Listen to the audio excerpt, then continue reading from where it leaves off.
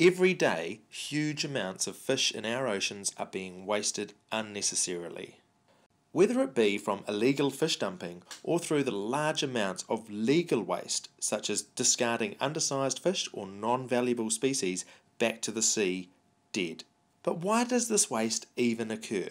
There are a few main reasons, but it all comes back to money and greed. What often happens is that big corporate quota owners give the fishermen a shopping list of species to go and catch. This shopping list is based on what species the quota owner can get the best price for at the time, and many species that the fisherman is likely to catch are just not included on the list. In this example, snapper is off the list. As we know, most fish don't live in isolation. They don't hang out in aisles and shelves like at the supermarket. Trying to match the catch to the shopping list is impossible. So when a trawler, which cannot selectively catch fish, pulls its net, there is likely to be 40 different species in the catch, and often over 35% of this catch can be undersized. After sorting out the fish that are on the shopping list, a whole bunch of other fish that are either not on the shopping list or are under the minimum size limit remain on deck. Of these remaining unwanted fish, the species that are in the quota management system and of legal size are required by law to be kept and accounted for.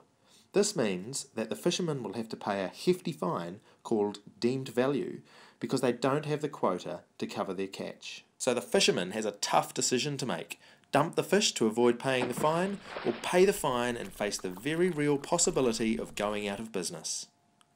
Illegally dumping these fish is almost always the only realistic option available to a fisherman that wants to retain his livelihood. This unwanted catch is either wrapped in an old net with some weights and sent overboard, pricked in the guts so it sinks, or just swept overboard, which is why it washes up on beaches up and down the coast. So what happens to fish that are either under the minimum size limit or are not in the quota system, such as mau-mau, boarfish, parrotfish, eels, and dozens of other fish species, corals, sponges, and invertebrates?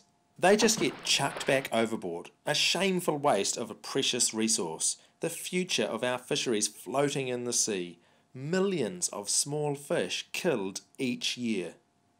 This system is screwing everyone apart from the corporate quota owners who are treating our fisheries as nothing more than a speculative share market type investment. Commercial fishermen forced to dump fish, killing lots of juveniles, only getting a few dollars while the quota owner runs off with the lion's share. The public paying high prices for fish in shops, receiving no royalty from the private use of their resource. Recreational fishers constantly battling to retain catch levels, not being valued in any way. And the marine environment, suffering damage from old world fishing methods such as trawling, causing damage to sensitive seafloor areas.